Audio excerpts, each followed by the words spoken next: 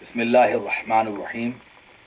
Respectable viewers and listeners, welcome back after the break to continue with the program of Sirat Noor.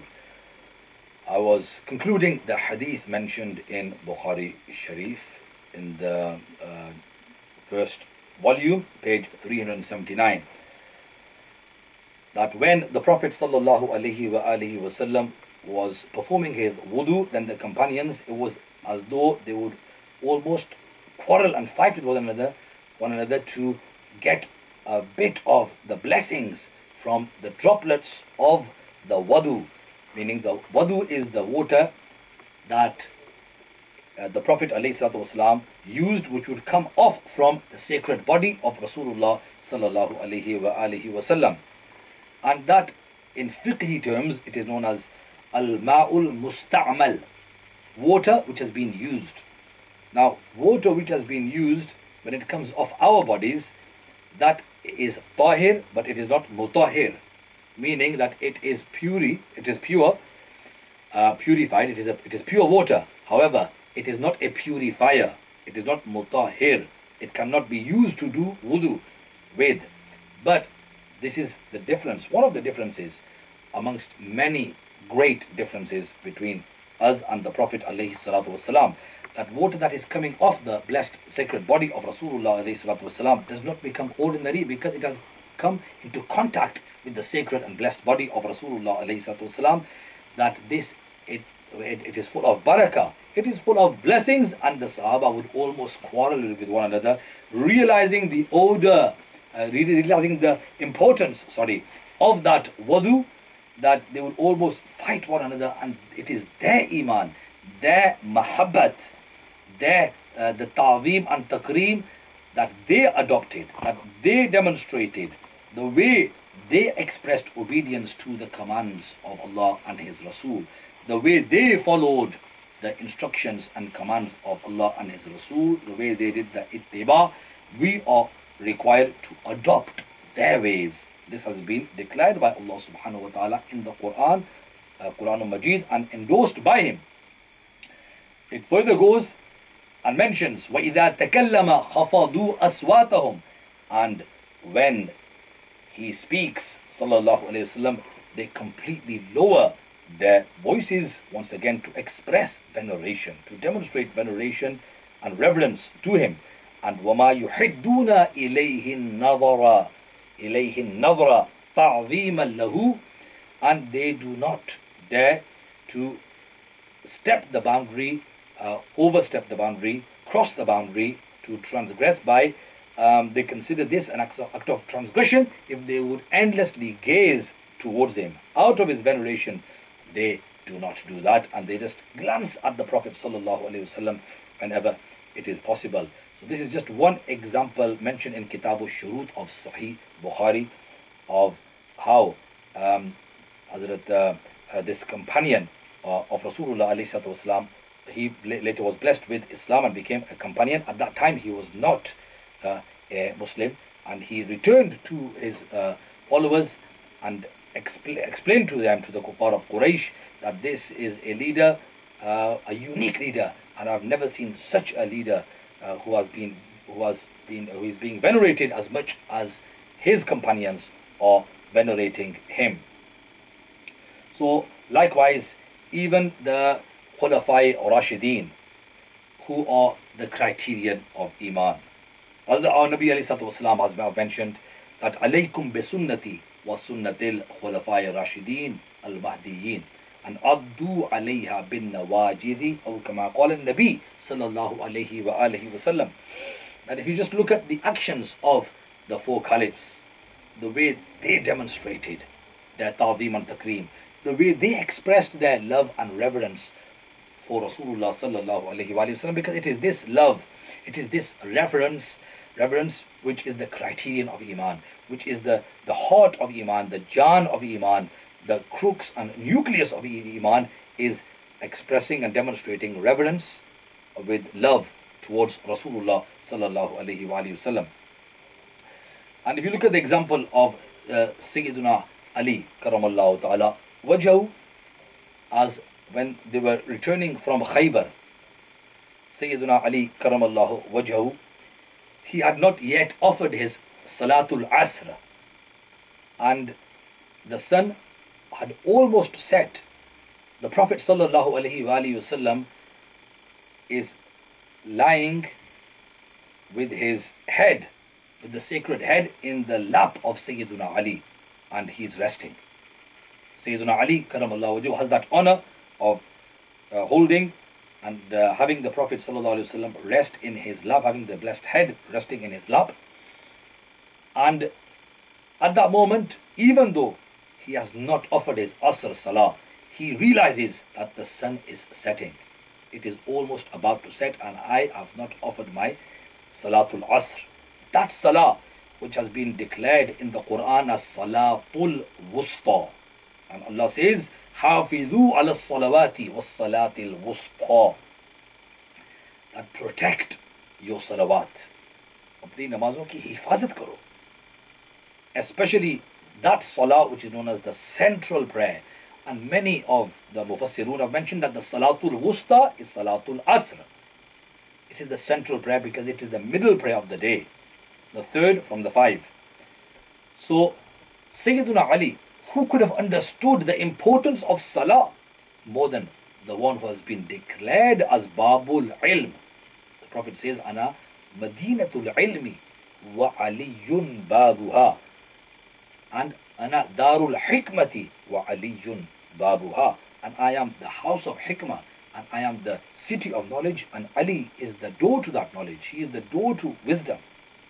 Who could have understood the command of Allah, Aqimus Salah, establish Salah, more than Sayyiduna Ali karamallahu wajhahu? Yet, he understands it is his action which sacrifices Salatul Asr for the welfare and comfort of his master, Rasulullah sallallahu alaihi wasallam. He realizes and he takes appropriate action, which is that if my Salatul Asr becomes qada, if I need to offer that as a compensation later, let it be. But I will not make qaza of this moment in which I have been honored with having the Prophet sallallahu alaihi wasallam's blessed head rest in my lap. He does not want to do qada of this moment. He considers this more important. Hence, he sacrifices his salah. However, the Prophet ﷺ, being Mukhtar, being the one who has been blessed and bestowed with power from Allah subhanahu wa ta'ala to control the universe, when he awakens and when the prophets of Allah sleep, the Prophet himself says that my eyes sleep but my heart remains awake. We know when we sleep, our heart is asleep, our eyes, everything is asleep. But when the Prophet ﷺ, when they sleep, he says that my heart does not sleep. La yanamu qalbi. And my eyes only sleep. He awakens and says to Ali that, what is it, O Ali? What is the matter? And he asks him, As-sallayta ya Ali? O Ali, have you offered your salah? He says, La, ya Rasulullah, I have not. Immediately the Prophet ﷺ, he knows and he is aware of the position of every ummati. He raises his sacred hands in the court of Allah subhanahu wa ta'ala, those hands which have been referred to as Yadullah, the hand of Allah. In the Quran al-Majid in Surah Al-Fath, those sacred hands are raised in the court of Allah, and him, sallallahu alayhi wa sallam, the Nabi, the Anbiya are mustajabu da'wat. And what can we say of the position, the grand status, the unique status of the one who is the leader of the prophets? How could his dua be rejected in the court by Allah subhanahu wa ta'ala, who is his beloved? He raises his hands and says, Allahumma, O Allah, innahu kana fi ta'atika wa ta'ati rasulika fardud alayhi shams. And O Allah, he, Ali, was certainly in your obedience and in the obedience of your messenger. So make the sun return. Make the sun return. This is the request, the humble request of Rasulullah sallallahu alaihi wasallam in the court of Allah Azza wa Jal. And then the narrator of this hadith, she says, Hazrat Asma bint Umais radiyallahu anha, that we saw that the sun had set. فَرَأَيْتُهَا غَرَبَتْ ثُمَّ رَأَيْتُهَا طَلَعَتْ. That then we saw that it rose. That after it had set, the sun had set. And it is not normal for the sun to be reversed. But this is the qudrat bestowed to Rasulullah sallallahu alaihi wasallam. This is why Imam Ahle Sunnat says, Suraj ulte, paon palte, chand ishare se ho shak.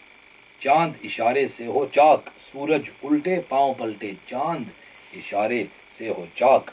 Ande munkir dekh le, qudrat Rasulullah ki. That the Prophet sallallahu alaihi wasallam, he is so approved in the court of Allah subhanahu wa ta'ala, that he has empowered him.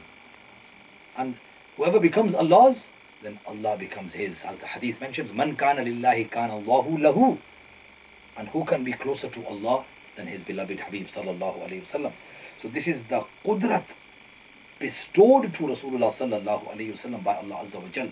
So the sun returned for the wali of Allah, who is Sayyiduna Ali karramallahu wajhahu, who is the leader of the awliya, who is Sayyidul awliya. Amongst the Khulafai Rashideen, the beloved husband of Sayyida Fatimatul Zahra, who is the leader of the women in paradise, the queen of paradise, the lady of paradise, and the father of Hazrat Hasnain Karimain, Ridwanullahi ta'ala alayhim ajma'in. The sun returned at the point of Asr, so that Sayyiduna Ali karramallahu wajhahu was able to pray and offer his Salatul Asr at his ease and leisure, being a devoted servant of Allah. Rasulullah says he was in your service. Although we see on the surface it does not look like a service, because he wasn't engaged in salah, he wasn't praying namaz. But this is obedience to Rasulullah sallallahu alaihi wasallam. This is an act in which he is venerating him. He is expressing ta'zeem and takreem. He is expressing the greatness of Rasulullah sallallahu alaihi wasallam, honoring him, dignifying him. And it is so approved by Rasulullah. That's why he calls it the ta'at of Allah and the ta'at of Rasulullah. The ta'atika wa ta'ati Rasulika. And in the Quran it is mentioned, Man yuti'ir Rasula faqad ata Allah. That whoever is obedient to the messenger, then indeed he was obedient to Allah. That is obedience. We can see that in the Prophet's eyes. He could have admonished him, he could have criticized him, reprimanded him and said, Oh Ali, do you not know the importance of Salah? Do you not realize that you have violated the command of Sharia, the command of Allah, that Aqimus Salah? You should have woken me up. Why didn't you? But the Prophet ﷺ did not do that. And he does not even speak on his own accord. He only says what Allah wants him to say. وَمَا يَنْطِقُ عَنِ الْهَوَىٰ إِنْ هُوَ إِلَّا وَحْيُ يُوحَىٰ. So meaning this is approved. And how do we know it was approved by Allah Azza wa Jal also? Because Allah Azza wa Jal is the one who made the sun return. He could have left and said, no, you need to admonish your companion. You need to reprimand him. He needs to be criticized for this action because he has violated the Sharia. On the surface it appears that. But no, it wasn't. It was an act approved and endorsed by Rasulullah sallallahu alayhi wasallam, and further by Allah Azza wa Jal, who is the Khaliq and the Malik and the Razik and the owner of the universe, the creator of the universe. He also endorsed and approved this action. And the sun is waiting for Sayyidina Ali to complete his salah. This is what Imam Ahle Sunnat, he records amongst his ash'ar. This incident and the incident of the one who has been declared as Afdalul Bashar Ba'd al-Anbiya bit-Tahqiq, Sayyiduna Abu Bakr as-Siddiq radiyallahu ta'ala an, who sacrificed his life in the cave of Thor for the welfare and comfort of Rasulullah sallallahu alayhi wa alihi wasallam. Yes, the Prophet alayhi wasallam did not allow his life to end at that point, and he reversed the effects of that poison that would have killed him otherwise and made him a martyr. The Prophet stopped that from happening, being the Mukhtar, being blessed with powers and empowered by Allah subhanahu wa ta'ala. And when Sayyidi Ala Hazrat Imam Ahle Sunnat, Imam Ishq wa Muhabbat, he witnessed and read such ahadith mubarakah, then the ruh of Sayyidi Ala Hazrat, it's like it almost came into wajd, and out of his passion and eagerness, he writes that Mawla Ali ne wari teri neend par namaz. Mawla Ali ne wari teri neend par namaz, wo bhi asr जो सबसे आला खतर की है. हाँ तूने सिद्दीक बल के गार में जा उन पे दे चुके, और हिफ्ज़े जा तो जा फरूज़े गुरर की है. हाँ तूने उनको जान उन्हें फेर दी नमाज, लेकिन पर वो तो कर चुके थे जो करनी बशर की है. And then he extracts and elucidates the conclusion from this whole incident and says, साबित हुआ जुमला फ़राइज़ फ़ुरू हैं, असलुल उसूल बंदगी उस्ताज वर की है. Looking at the incident of the cave of Thor, when Sayyidina Abu Bakr Siddiq radiyallahu ta'ala anhu, he is also blessed with this honor that the Prophet alayhi salatu wasalam, he only enters the cave after Sayyidina Abu Bakr Siddiq radiyallahu anhu has entered the cave, cleaned out the cave, made it habitable for the Prophet sallallahu alayhi wa sallam and for himself, by cleaning it all out, by tearing parts of his clothing, cleaning out the cave, which was full of webs and dirt as caves are, and then he fills all the holes that are in the cave with pieces of his clothing. All but one hole is left because he has run out of material from his clothes. Upon that hole he places his foot, or the heel of his foot, as mentioned in the hadith. Thereupon he invites his master sallallahu alaihi wasallam to come into the cave. The Prophet sallallahu alaihi wasallam comes into the cave when they are being pursued by the kuffar, because there is a bounty on their head. They want the Prophet alayhi salatu wasallam, na'udhu billah, they want to assassinate him, and they are out in pursuit of him. They take refuge inside this cave. The Prophet sallallahu alaihi wasallam places his blessed head in the lap of Sayyidina Abu Bakr Siddiq radiyallahu ta'ala anhu. He has that unique honor, and thereupon he falls asleep. Whilst he is taking a nap, Sayyidina Abu Bakr Siddiq, he has his foot pressed firmly against the one hole which is visible, which he was not able to fill with his clothing because he ran out of material. A snake happens to come to the surface of that hole and begins to tap at the foot of Sayyidina Abu Bakr as-Siddiq radiyallahu ta'ala anhu. But as Abu Bakr Siddiq, he does not take any chances and he keeps his foot firmly pressed.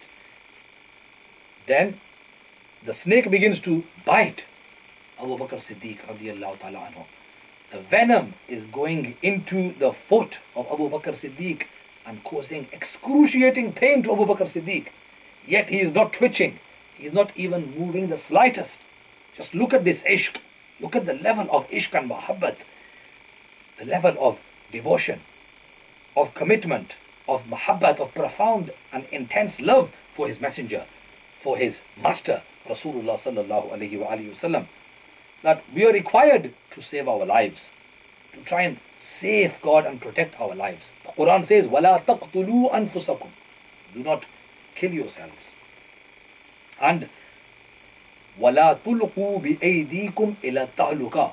And do not cause yourself with your own hands towards destruction. Meaning, do not thrust yourself with your own hands, with your own doings towards destruction.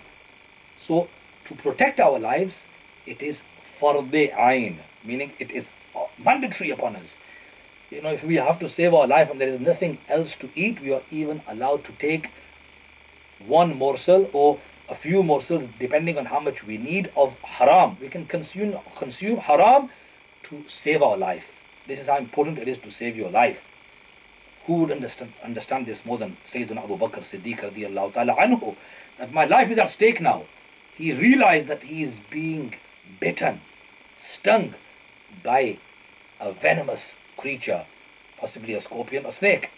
Yet he keeps his foot firmly pressed against the hole. So much so that he becomes overwhelmed with the pain And he does not cry, because crying sometimes it is not done intentionally, but yes, his eyes, they fill up with tears and they fall on the sacred face, on the Chehra Nabwi, the prophetic face of Rasulullah, the resplendent face of Rasulullah sallallahu alaihi wa alihi wasallam. And the Ushaq say that these are not tears, in fact these are pearls, because they were caused. How did they emanate? How did they come into existence? Out of pain endured by Sayyidina, by Abu Bakr Siddiq, by an Ashiq Rasul, for the protection of his Mehboob. To protect his Mehboob, he is taking that pain. He is withstanding that pain. This is why they say they weren't ordinary tears, but we would say that they were pearls, and they fill up the eyes of Sayyidina Abu Bakr Siddiq and overflow from his eyes onto the Chehra Mustafa, the Chehra Nabwi of Rasulullah sallallahu alaihi wasallam, upon which the Prophet sallallahu alaihi wasallam, he awakens and says, Ma laka ya Abu Bakr, O Abu Bakr, what is the matter? He says, Ludightu ya Rasulullah, that I have been bitten ya Rasulullah sallallahu alaihi wasallam. And before he says those words, he says, Fidaka ummi wa abi. Even in this extreme situation where his life is at stake, he is in extreme excruciating pain, yet look at the adab he is adopting. He could have just directly said, Ya Rasulullah, I have been bitten, but no. He says, Fidaka ummi wa abi. These were the words that the Sahaba would use. This is the path of Noor, the Sirat-e-Noor, that all Muslims are required to adopt. How to venerate Rasulullah sallallahu alaihi wasallam, how to demonstrate veneration to him, how to dignify and honor him, how to revere him. Learn it from the illustrious Sahaba, Ridwanullahi ta'ala alayhim ajma'in, as this has been approved and endorsed by Allah and Rasulullah sallallahu alayhi wa alihi wasallam. That, Ya Rasulullah, may my mother and father be sacrificed upon you, I have been bitten. The Prophet ﷺ immediately applies his sacred and miraculous saliva upon the wound caused by the snake bite, which provides immediate relief and comfort to Abu Bakr Siddiq radiallahu ta'ala anhu, that he is cured. This once again expresses the greatness of Rasulullah ﷺ. If we apply our saliva, it will lead to infections. It will cause infections, disease. But look at the saliva of Rasulullah ﷺ. This is a separate chapter on its own. It is a miraculous saliva that if it is applied to the affected eyes of Sayyidina Ali, those eyes become better. If it enters the water in a well which is bitter water, then that bitter water becomes sweet. If it is applied on a limb which has been dislocated from the body in a battle, that person goes to the Prophet, he applies his sacred saliva, it reattaches the unattached limb. Look at the miraculous saliva. This provides comfort and immediate relief to Sayyidina Abu Bakr Siddiq radiallahu ta'ala anhu. But look at what he has done. For the comfort and welfare of Rasulullah, he expresses his veneration, his ta'zeem and takreem. And this has been admired by Rasulullah. He does not reprimand him. He does not criticize him. He does not tell him off and says, what were you doing, Abu Bakr? You should have woken me up. And you should have told me that you are being hurt. You do not know that you are supposed to save your life. But the Prophet ﷺ realized that this is Iman. This is their Iman. This is the essence of Iman, what they are demonstrating to me. This is what was admired by Allah. So when Ala Hazrat, he sees this, then he says that Mawla Ali ne wari teri neend par namaz, wo bhi asr jo Ala khatar ki hai. Siddique बल्कि गार में जा उन पे दे चुके और हिफ्ज़े जा तो जा फरूज़े गुरर किया हाँ तूने उनको जान उन्हें फेर दी नमाज पर वो तो कर चुके थे जो करनी बशर की है साबित हुआ जुमला फराइज फुरू है. This establishes that all the farais are of secondary importance in front of the veneration of Rasulullah sallallahu alaihi wasallam. He says aslul usul bandagi ustaj bar ki hai, the root of all obligations, the crux of all obligations is servitude to the master Rasulullah sallallahu alaihi wa alihi wasallam. This is the path of Noor, and this is what all of us should strive to adopt. May Allah subhanahu wa ta'ala grant us the ability to remain firm upon the Ahlul Sunnah wal Jama'ah and to emulate and adopt the path of the Sahaba Kiram Ridwanullahi ta'ala alayhim ajma'in in venerating Rasulullah sallallahu alayhi wa sallam. Wa akhiru da'wana anil hamdu lillahi rabbil alameen.